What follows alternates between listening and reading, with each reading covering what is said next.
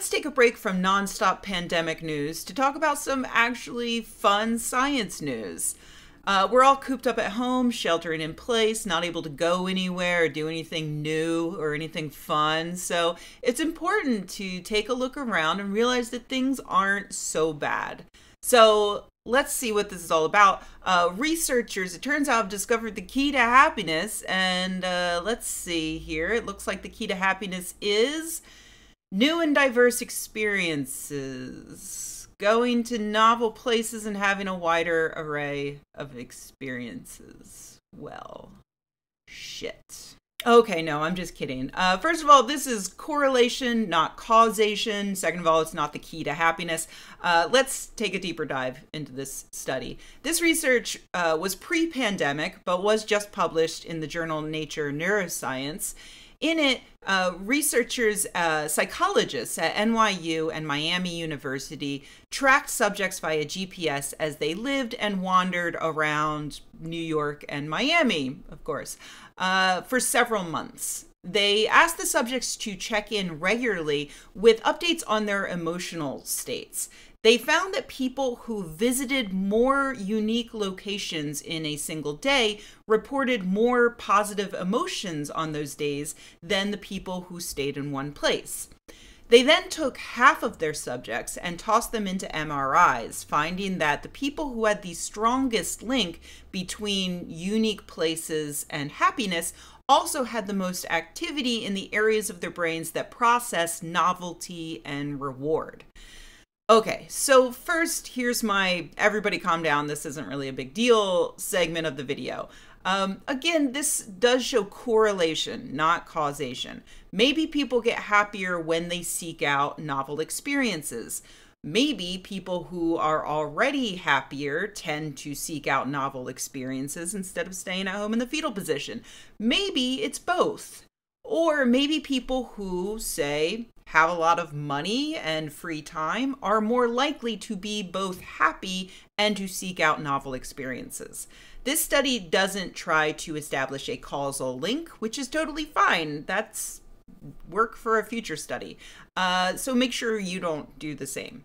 Secondly, you know how I feel about MRIs. If you don't, go watch this video. The TLDW is that everything lights up the reward pathways in your brain. So calm down. I'm not saying MRIs are being misused in this study. I'm just saying that brains are complicated and it's wise not to put too much stock into what any one study says about which parts of whose brains light up. It's interesting, but it's not the final word in anything.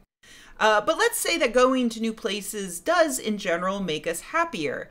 Does that mean that we are screwed while we are in quarantine? The researchers themselves point out that the answer to that is definitely no. For most people who aren't, say, currently on ventilators, you can always switch up your daily routine. Quarantine doesn't mean that you have to stay inside binging Netflix all day. Go for a walk or a bike ride. Explore parts of your neighborhood that you've never seen before. Seek out any kind of green space because a lot of past research shows that any contact you have with green space can improve your emotional well-being. A UK survey from 2019, for instance, found a strong correlation between happiness, satisfaction with your life, and worth. And the amount of parks and nature preserves that were just within the vicinity of a person's home, even after they controlled for income. My own anecdotal data lines up with this. When I was looking for a new apartment a few years back, I specifically sought out one where I could see nature outside my windows because I work from home and I know that my mental well-being is greatly improved if I can look up from my computer every now and again and see something that brings me great joy and inner peace. I also at that time got an emotional support dog, which I talked about in more detail a few years back.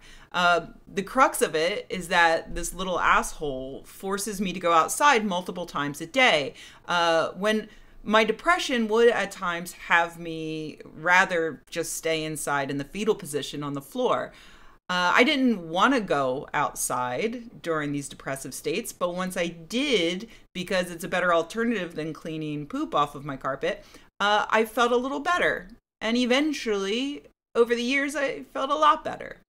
And now that quarantine is here, my emotional support asshole is back to doing what he does best, making me go outside when I would prefer to stay in the fetal position in front of Netflix, moving only to confirm that, yes, I am still watching. Speaking of that previous video about my emotional support dog, the point of that video was to talk about a study that showed that walking dogs makes us happier too.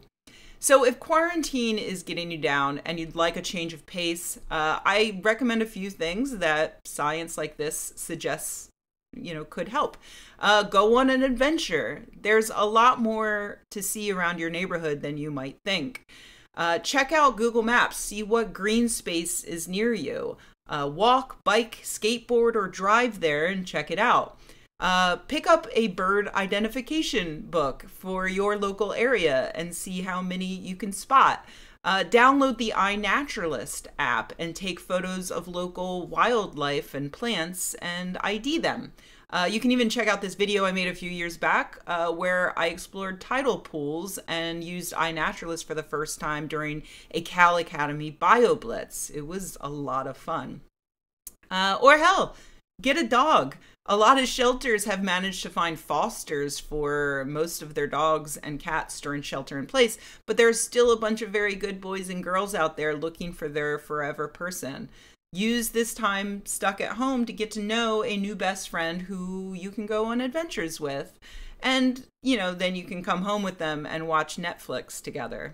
Seriously, dogs are the best for that. If you can't do any of that, maybe it's enough to find a novelty or an adventure in books and TV and films and games. If you can't do things physically, you might be able to do them mentally. Remember, there is no one key to happiness. There's just a whole lot of ways that you can take care of yourself and maybe be a better person today than you were yesterday. Good luck.